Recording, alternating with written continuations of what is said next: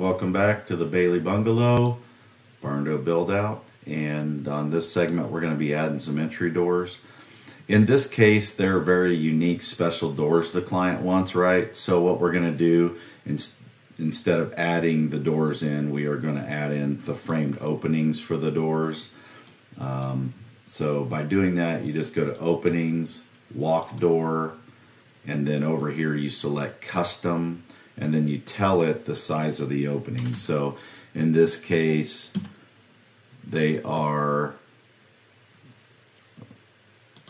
5 foot by 8 foot doors, I believe.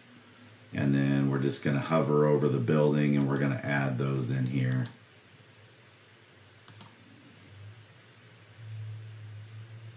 Then we're going to switch from custom to all, and we're going to add a standard S20 black one light door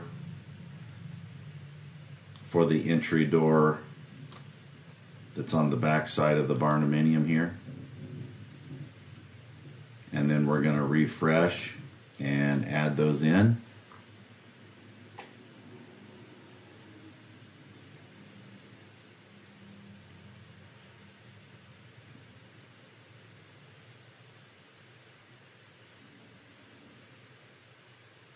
Now there are a few more windows in this project that I haven't added in yet, and that's okay. I just wanted to give you an idea of how to do that and do it quickly and efficiently. I will finalize that, the door and windows, just to make sure everything's dialed in completely off of this recording, because I don't want to bore you with all of that.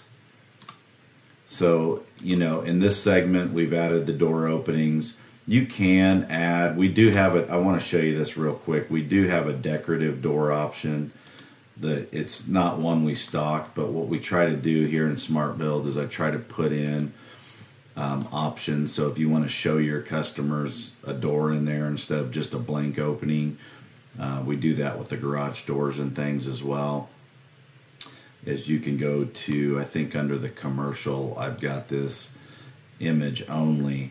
So there's no pricing associated with it, but it's an image only of an entry door.